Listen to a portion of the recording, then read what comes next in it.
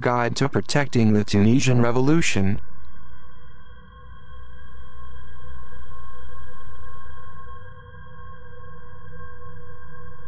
General strategies.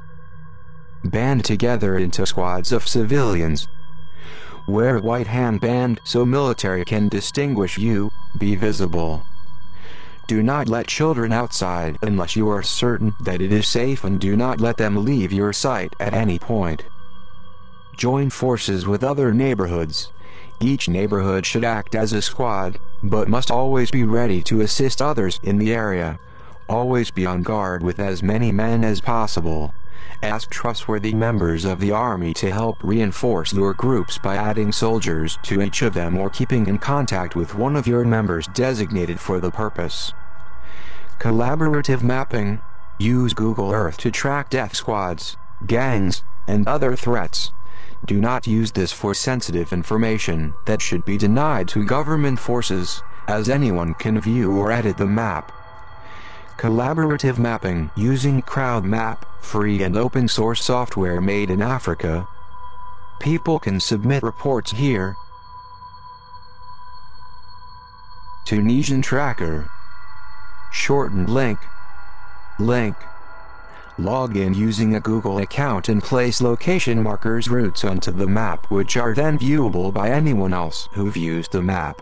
You must log in to an account in order to edit, but you can view without logging in. Instructions on how to edit the map. User's Guide. YouTube. Additional security tips. Have a plan.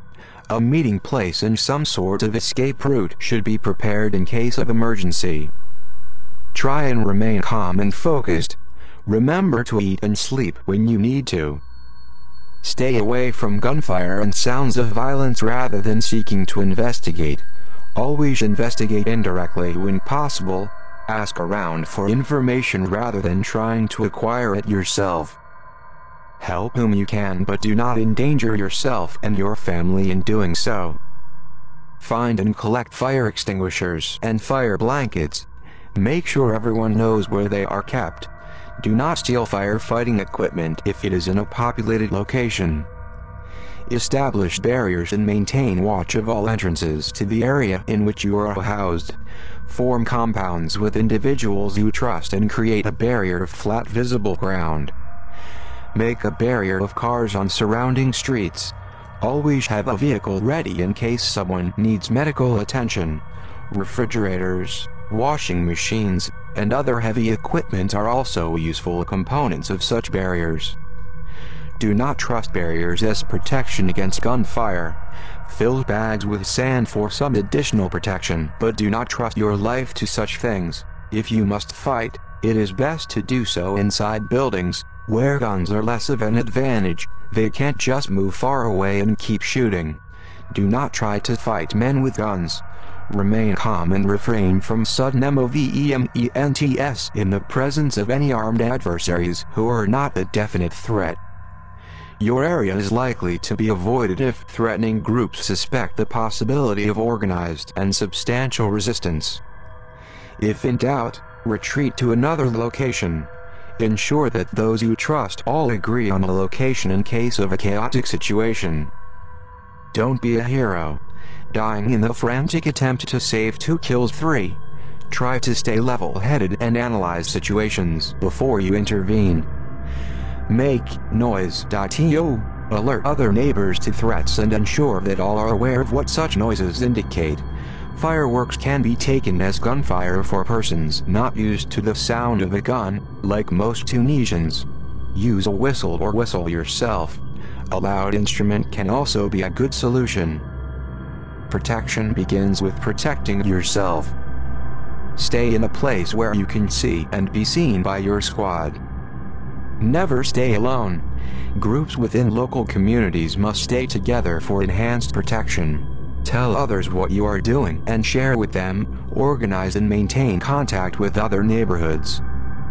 Write down license plate numbers and other vehicle info in case of suspicious activity. Other information that can be useful includes such things as the number of occupants, general ages, genders, etc. Stay calm and never provoke a fight. Organize a shift system to keep watch around the compound. Wear a white handband so military can distinguish you. Be visible. Make sure your cell phone's battery is charged and you have credit. Trade contact numbers with other groups like yours so that you may support each other with information and protection. Remember, information is the most fundamental sort of protection. Always have emergency phone numbers on hand. Everyone must know what to do in case of problems and where to go, nearest hospital, home of a relative, etc. Report atrocities to the international media, but only after safely informing neighbors for their protection. If you have web access, you may leave reports on any anonymous run message board. Have someone in your neighborhood who is internet savvy be in charge of further distribution, but only when safety has been regained. The source from which you obtained this document will have further documents for you soon. These will provide technical instructions on advancing the revolution once initial security is established. Other forms of aid will be sent in the coming weeks. In the meantime, build your neighborhood alliances and communications networks. Please share with as many other people as you can. Maintain a network for this process, but do so in a way that does not endanger anyone in the case of infiltration by government forces. Don't write down names. Some relevant emergency numbers: 71 333 000, 71 560 488, 71 116 000, 71 335 500, 71 335 345 to call the military forces. Police Operations HQ 71 33 50 00.